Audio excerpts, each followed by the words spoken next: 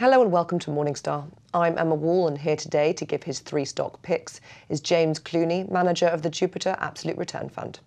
Hello, James. Hi, Emma.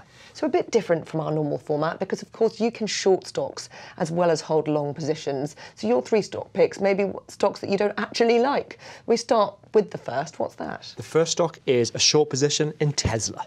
And why do you not like Tesla at the moment? Tesla's an amazing stock. Effectively, there are huge believers in the CEO, Elon Musk, and belief in the vision of what Tesla can achieve. And so there's a strong story around the stock. But when I do fundamental analysis around it, I find lots of problems, lots of issues.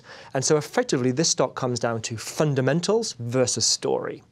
When it comes to fundamentals, we look at the valuation and we say, well, if the firm is successful in building a large number of cars profitably every year, competition is limited, and they can solve production problems, then maybe it's justified at the current level. But under other scenarios with intense competition, where the manufacturing is problematic in terms of scaling up rapidly, we actually see the stock as egregiously overpriced. And so probabilistically, this stock on average looks overpriced. So we start from that.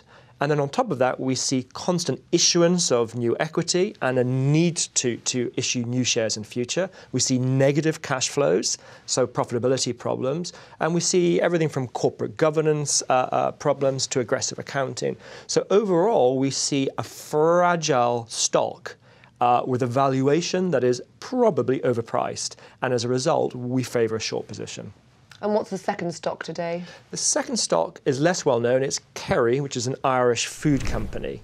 And in Kerry's case, the story is quite simple. Like many food stocks around the world, it's deemed to be very defensive and safe, and people have paid a lot of money for those cash flows. The share price is high, and it looks to us overpriced on most scenarios looking into the future. So you're shorting this stock? So we're shorting Kerry.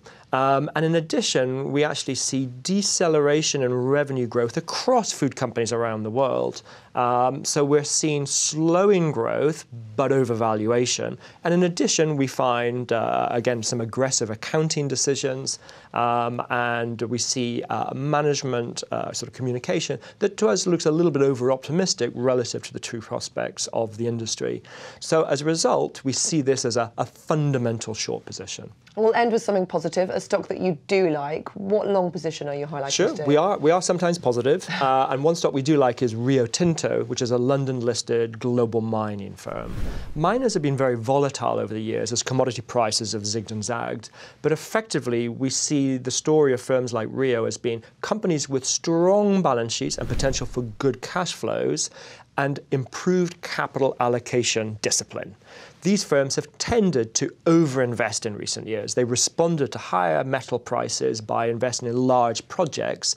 Many of those projects are now done. Management's admitted that they probably have overinvested.